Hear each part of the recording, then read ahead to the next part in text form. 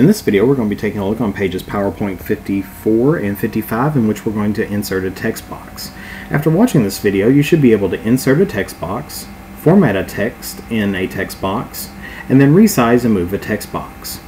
Now, as you've already learned, you enter text on a slide using a title or content placeholder that is arranged on a slide based on a slide layout. Every so often you need to add additional text on a slide where the traditional placeholder does not place text effectively for your message.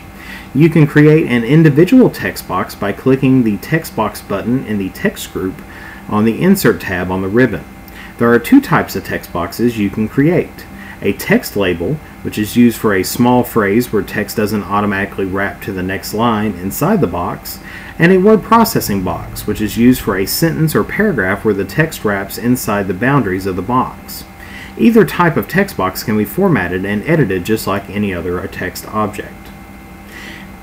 Now, taking a look on page 54, we take a look at step 1. It tells us that we want to go up and scroll up and click the Slide 3 thumbnail in the Thumbnails pane. And of course, here we have our slide that has our Smart Art graphic in it. Then next, it tells us that we want to click on the Insert tab on the ribbon. And then it tells us to click the text box button in the text group. So here we have our text group, and we're going to click on the text box button. Now, if we move our mouse pointer down a little bit, we'll notice that the pointer changes to what appears to be a insertion point, but it has a little line at the bottom there.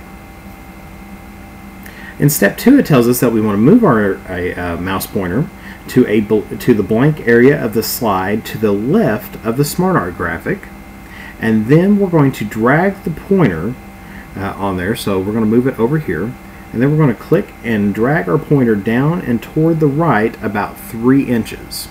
So just kind of guesstimate a little bit on there about where 3 inches is at. If you need to move your text box a little bit, you may. That's on there. And of course, that is how you add in a text box.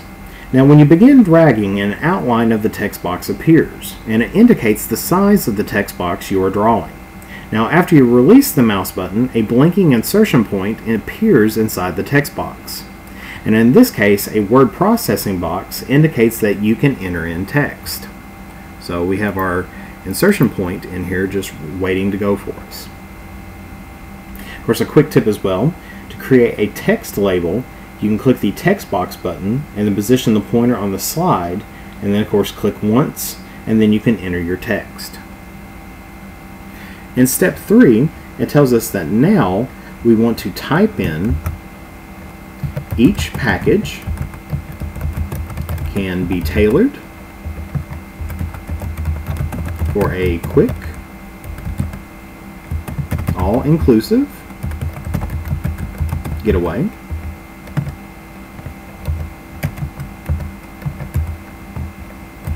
or extended holiday. And of course, notice that the text box will increase in size as your text wraps to additional lines inside the text box. Now, your screen should look similar to figure C-5. Now, after entering the text, you realize that the sentence could be clearer if written a little bit differently.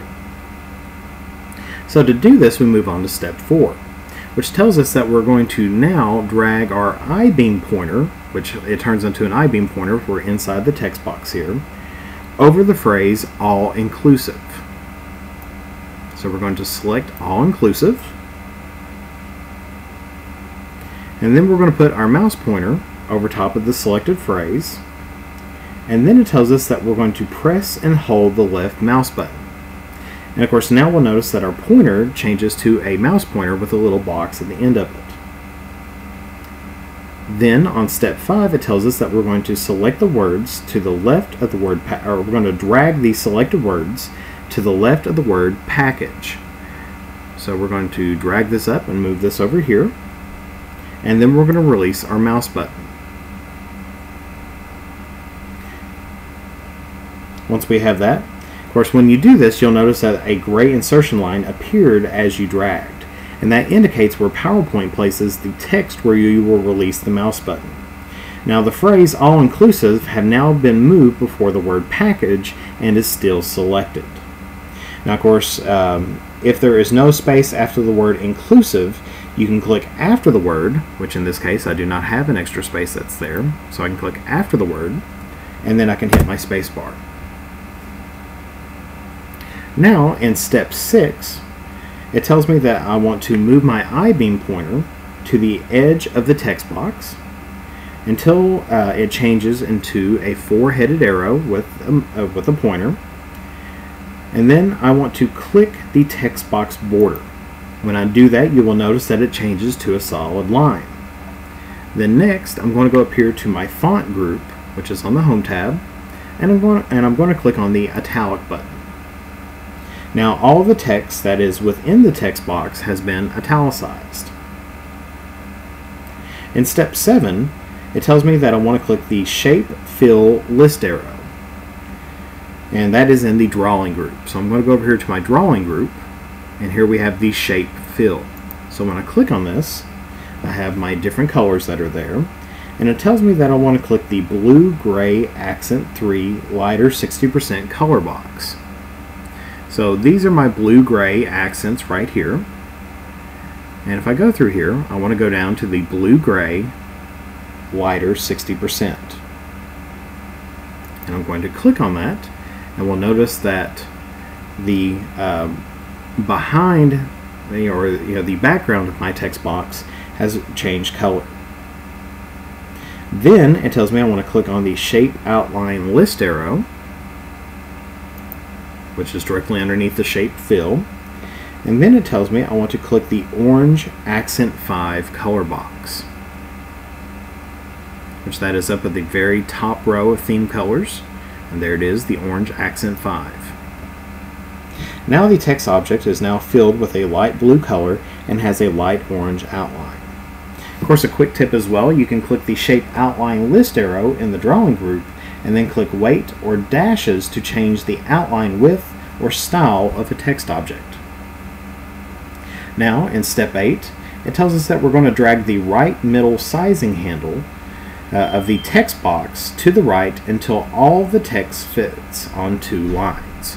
So we're going to click on this right middle sizing handle and just drag this over until this fits in on 2 lines, such as that. Then we're going to position our mouse pointer over the text box edge, and then we're going to drag the text box to the Smart Guide as shown in on figure C-6. So we're going to drag this up a little bit and over until it reaches the Smart Guide right about here. And you'll notice that the Smart Guide is, of course, once again, that red dashed line that appears there. Then I can release my mouse button, and that has moved my text box. Then on step 9, it tells me that I want to change this to my reading view, which is down here on the status bar, and it's the little view that looks like a book. And then it tells me to review the slide, so I can take a look at my slide here. Once I have reviewed this slide, I can press my escape key. This will take me back to my normal view, and then I can save my changes. Now on the bottom of page PowerPoint 55, it tells you a little bit about changing text box defaults. Now you can change the default formatting characteristics of text boxes you create using the text box button on the Insert tab. Now to change the formatting defaults for text boxes, you need to select an existing formatted text box, or create a new one and format it using any of PowerPoint's formatting commands. When you are ready to change the text box default, you need to first of all press the Shift key and then right-click the formatted text box. Then you can release your Shift key. Then click the Set as Default text box on the shortcut menu that appears. Any new text boxes that you create will now display the formatting characteristics of this formatted text box. And this concludes the video about inserting a text box. You're ready to move on to the next video in which we're going to be inserting a chart.